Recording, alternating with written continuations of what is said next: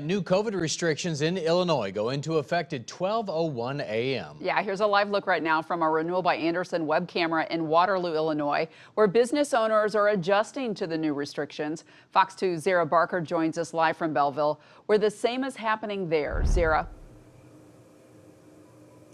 Starting at 12:01 a.m., all these arcade games behind me will be shut down, and so will all of the entertainment venues in Illinois. Beginning Friday, tighter restrictions go into effect in Illinois.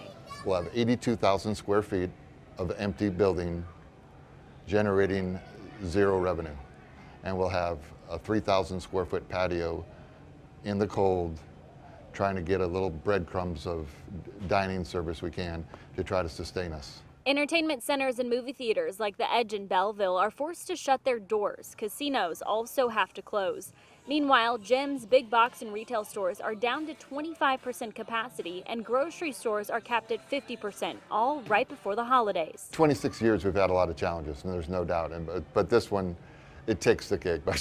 There's been nothing that could prepare us for this. The Edge has to shut down its movie theater, go-karts, laser tag, and arcade. You can't make money out of air. You operate a theater. What chance do you have to make it with zero revenue? Their outdoor dining can stay open, which is a glimmer of hope for employees. They have families. You know, they have a mortgage.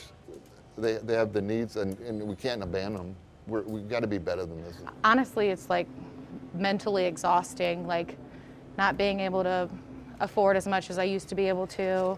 Some families came out to the Edge Thursday night for one last night of fun. My son turned 5, so he wanted to come out and just enjoy himself before the big lockdown. It's hard being at home with kids, but I mean, I'm all for safety. Safety first. Shell says it's hard to shut down most of his business, but he understands that hospitals are nearing capacity. He wants help for small businesses. We have to have relief. Have to. It has to come. And as of right now, there is no official end date for these restrictions in Illinois. Live in Belleville, Zara Barker, Fox 2 News.